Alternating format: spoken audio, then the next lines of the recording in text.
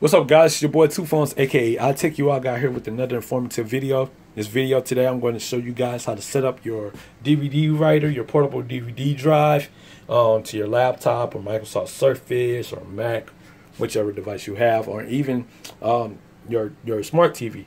And yes, this is compatible with a smart TV, so you can actually turn this into a portable DVD player.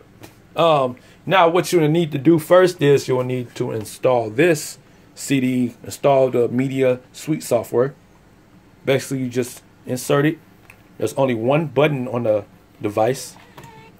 Okay, and you should see green lights. It's loading. Then you have to go to your computer or tablet and find the player. And then once you find the player, you shall install. All right, so you go to your files and you'll see the cyberlink, and it'll say, do you want to install? You get a few bunch of windows pop up, say yes. Okay, it's going to launch the demo production, and you're going to have some more information. It will say install. All right, so you hit the start button, you install it, you let the software run a few times, click OK.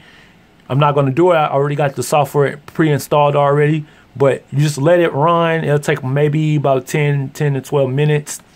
And then you're all ready to go. You're all set. And then once you got all the programs that you want, as you can see up there, I have Cyberlink Media Suite, the DVD, Power DVD, the directors, and then I got the screen recorder. All right, once you get done setting that up, you want to eject the DVD-ROM.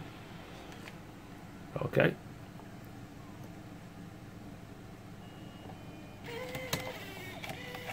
And then if you want to go ahead and test out another CD, this it looks like a blank disc, but it has a movie on it.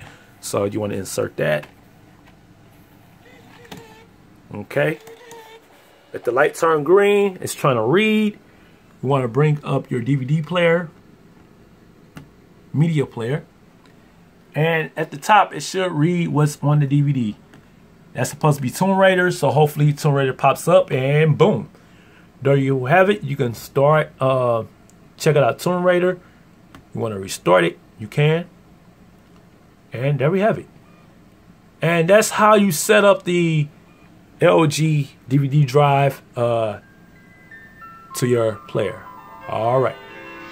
To your PC and make it a DVD player, a portable DVD drive.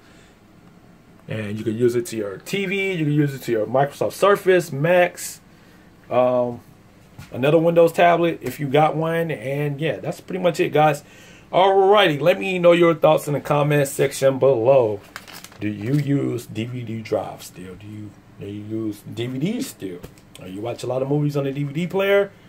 Let me know your thoughts. Alright, it's your boy Two Phones.